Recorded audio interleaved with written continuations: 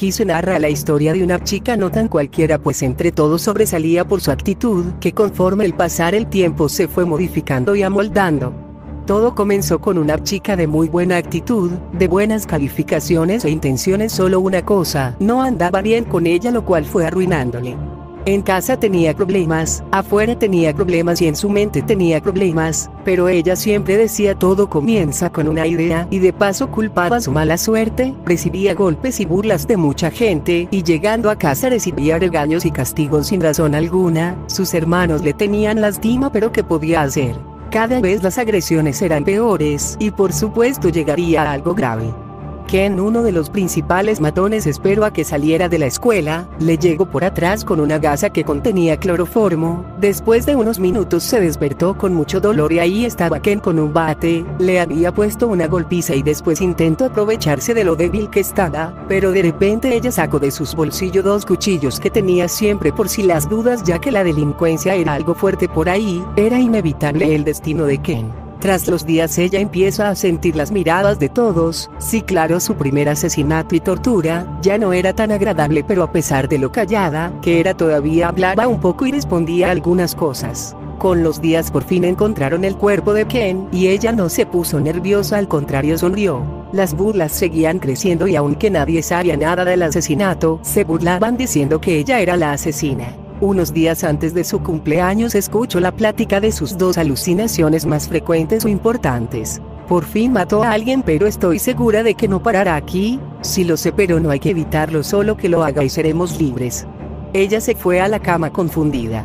Al día siguiente vuelve a la escuela y le pegan un letrero que decía: "Pégame", y todos le pegaron manchando de sangre su ropa. Al final del día se despega el papel empapado de sangre y se saca otro del bolsillo y los tira. Ese mismo día ella decidió ya no hablar para nada, que mejor manera más que cortarse la lengua.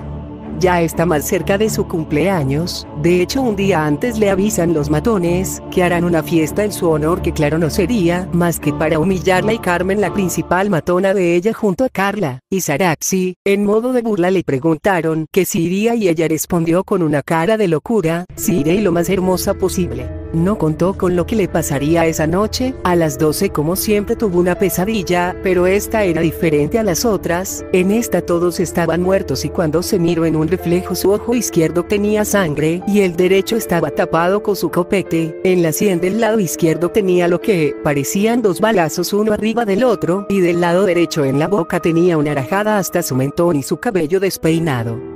Al día de su cumpleaños se vistió para la fiesta, que era a las 6 de la tarde, con su playera negra, pantalones negros y su chamarra negra. Se puso la capucha, se miró al espejo y todo seguía igual al sueño. Tomó sus cuchillos y se fue.